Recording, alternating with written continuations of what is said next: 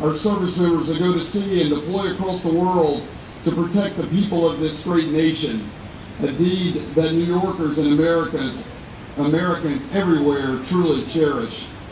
I can tell you with almost utmost certainty that the service members would not be here today without the strong help and support from their family, friends, and loved ones.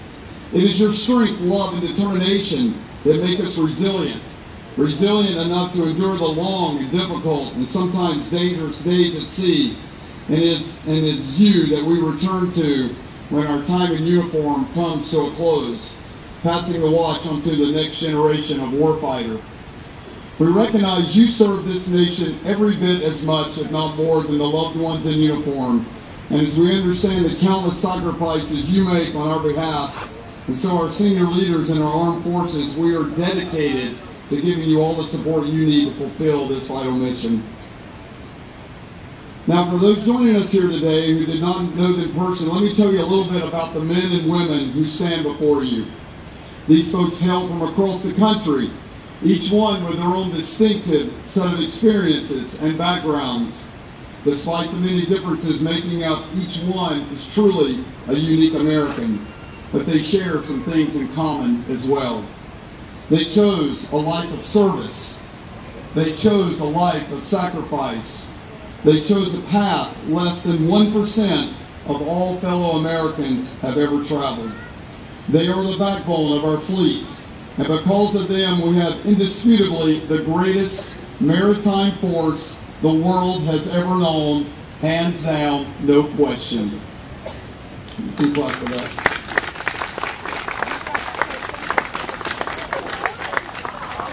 Those service members are our ultimate competitive advantage against the malevolent forces we see today, adversaries who are intent on disrupting the peace and prosperity that our forebears fought so hard to secure. Their legacy is defined by a long list of sailors, Marines, and Coast Guardmen whose courage, heroism, and sacrifice upheld the highest tradition of what our nation stands for and forged the unbreakable bonds of partnership, peace, and prosperity across the world in defense of the American people and our partners and allies. Being here in New York City, I would like to share the story of one proud New Yorker who contributed to our proud naval heritage. His name is Edward Clyde Benfold. Edward was born in Staten Island in 1931 and was the only child of Edward Benfold, a British citizen who was born in Calcutta, India, and Glennis Adams from Buckport, Maine. In 1942, he was 11 years old when his father perished while serving as a merchant marine officer aboard the troop transport ship USS Castilla in the Atlantic, which was torpedoed by a German U-boat. Inspired by his father's service, he served in the Civil Air Patrol before enlisting in the Navy in 1949 at the age of 18. After boot camp at Great Lakes, Illinois, he struck rate as a hospital corpsman and served at naval hospitals in Philadelphia, Camp Lejeune, North Carolina, and Camp Pendleton, California.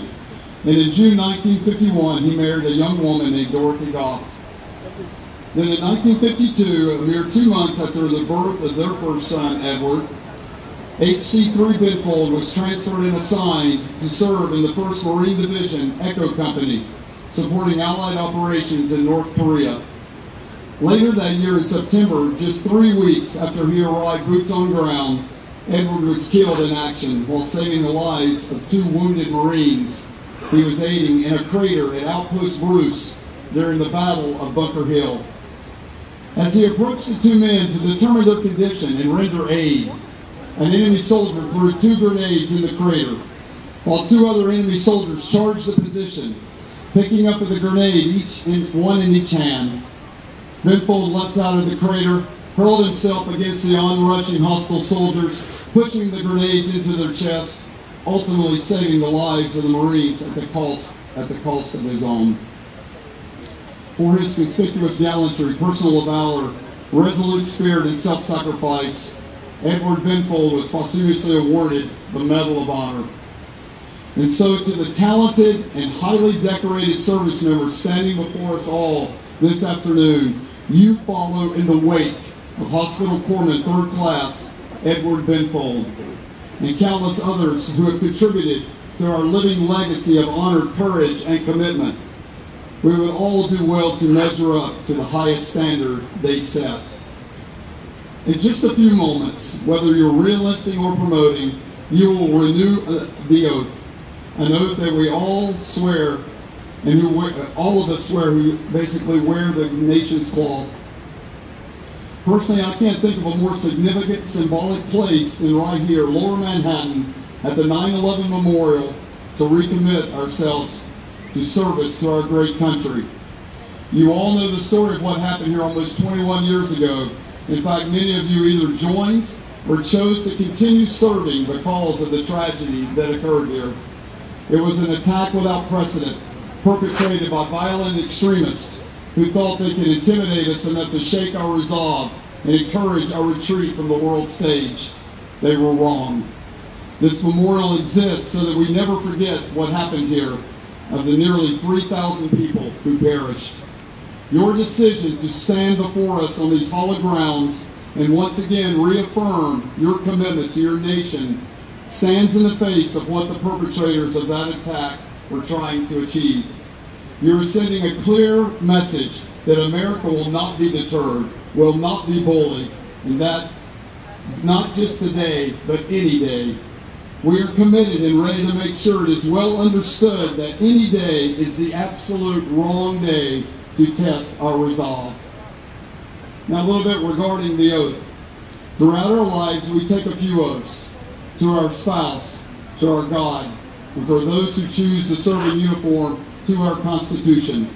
These oaths are the bedrock of what we stand for as individuals, as families, as citizens, and for this one, as warfighters. I want to bring your attention to the fact that this oath is a little different than the others.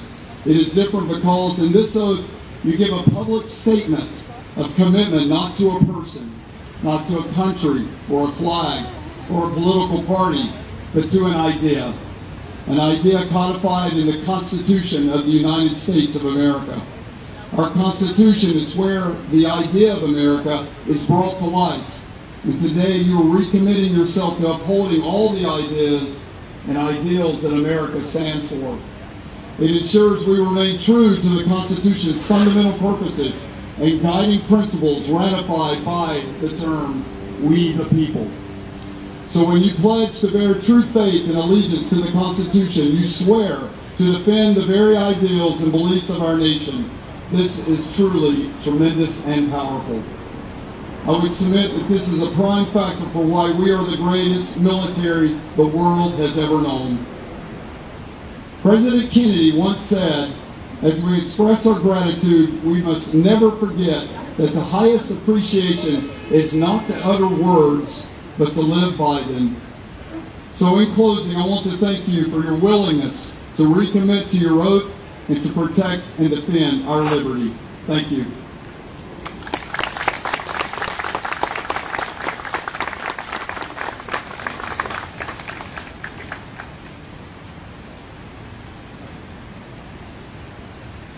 Thank you, sir.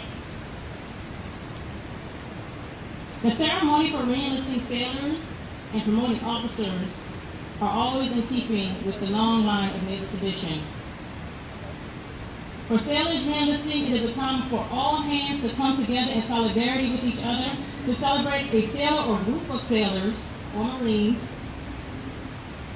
rededicating themselves to the service of their country. And in keeping with that tradition, a sailor or Marine must first be discharged from their current enlistment so that they may take a new oath of enlistment. I will now read the discharge certificate. Attention to discharge.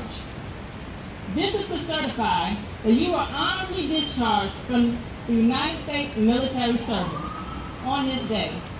This certificate is awarded as a testimony of honest and faithful service. With the ending of one enlistment, Admiral Cottle will now administer the oath of reenlistment to these sailors and Marines, therefore reaffirming the sailors and Marines' commitment of service to our country. And with the Navy reenlistees, raise your right hand and repeat after me. I state your name. Do solemnly swear that I will support and defend the Constitution of the United States against all enemies, foreign and domestic,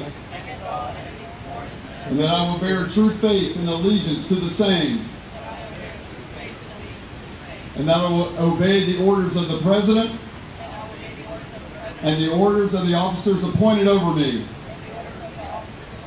according to regulation and the Uniform Code of Military Justice. So help me God. Congratulations.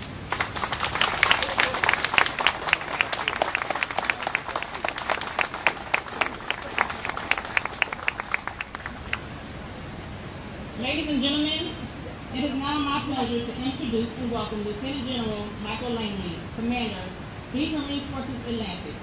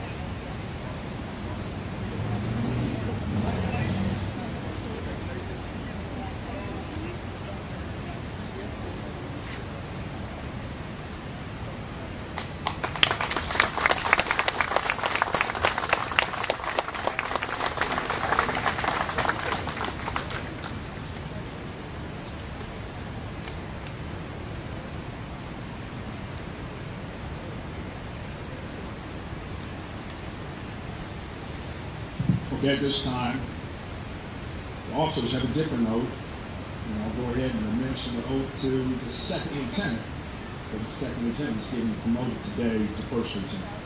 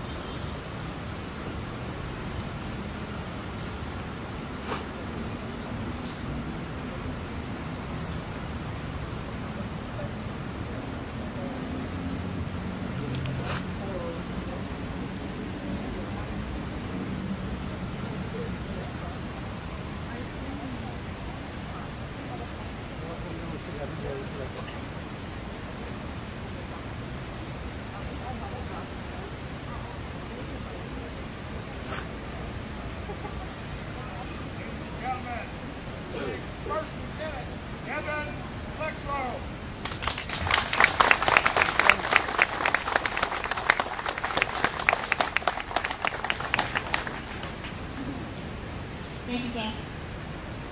Ladies and gentlemen, it is my pleasure to introduce Vice Admiral Kevin Lunday, United States Coast Guard Commander, Atlantic Area, who will promote United States Coast Guard personnel.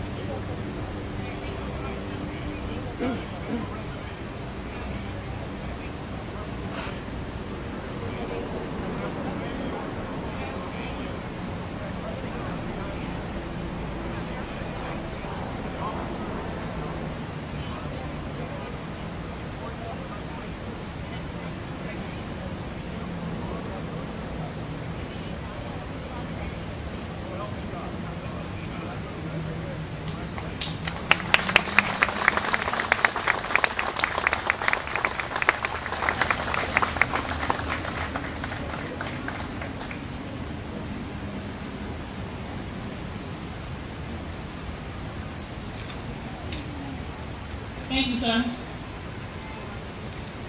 Reenlistees, promotees, attention. Left face. Fall out.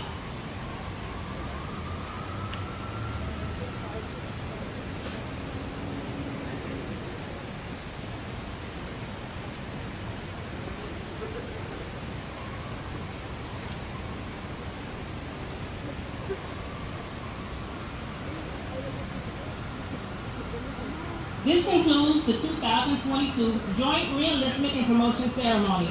Thank you for joining us today.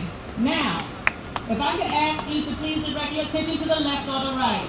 The United States Coast Guard Silent Drill Team will have a performance. Thank you.